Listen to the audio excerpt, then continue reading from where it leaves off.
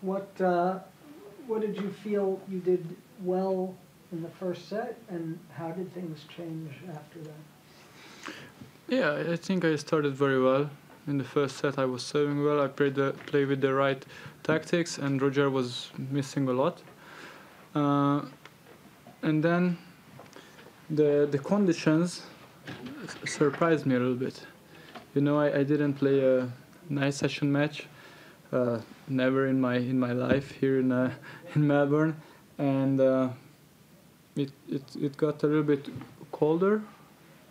Around it was 15, 16 degrees, and I think the whole game was a little bit slow, and Roger was changing the rhythm, hitting slices, drop shots, top spins. He did it right, and I think I couldn't handle this, and that's the reason I lost after that. For you, it was more difficult to make the ball go faster? Yes, yeah. I played my previous matches during the day, and I felt the ball very well. The pressure of the ball, the surface. It was completely different. Yeah. The ball flies quicker through the air when you play during the day. It's faster. Indeed, yes. Anyway, I'm sorry. Just what did you see from Roger after the first set? Was it just the speed of the ball, or did you sense a change in other things? No, he changed the tactics. He was slicing more, hitting some short crosses, shorter balls, then high top spins. And as I said, I couldn't handle this. I couldn't hit big winners. My service percentage was low. First serve percentage was not good today. Did you? Oh, no, sorry. Go ahead. You played a great tournament. I don't know if it's better than you expected, but what do you take away from this? Yes, it's still a very good tournament for me. Good start of the year.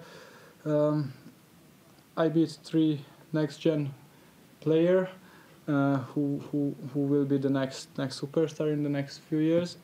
So it's still a good tournament. I'm playing better. The last year wasn't the best for me, and this year I want to be back in the top 50 or hopefully the top 30. Yeah, I'd like to continue quickly, and then I'll leave it to the other. About the Davis Cup, because you're gonna have a revenge against Belgium, my country. Yes. I know it's in a month time. We have still time. How do you look at that time? It's still not sure that I will play. Okay. I might not play. Because of? I don't know. Because of the timing, it feels... It's a bad timing also, and I still have some problem with the federation. Because also in Belgium there's a question mark about David Goffin playing or not playing, but he has no problems. Question mark for me as well. But he has no problems with the federation. Okay, but okay. Even without you think your team has a chance now that also Steve Darcy has retired? Yeah, but he was still playing in a ATP Cup. Finished. He's not gonna play Davis Cup? No, he ended his career. Okay. Yeah, we have a good team. I think it will be on a clay court. We still have a good chance. Even if David is not playing, we will have good chances. Who will play then? Attila Balázs and the juniors. Not juniors anymore. Zsombor Piros, Máté Valkusz. I think these guys. Marton, what's it mean to you to beat Roger Federer in one set at least? Was it a special Yeah, it's the first time I win a set against Roger, so I improved a little bit. I hope that he will continue to play 1 or 2 years, and finally I can beat him.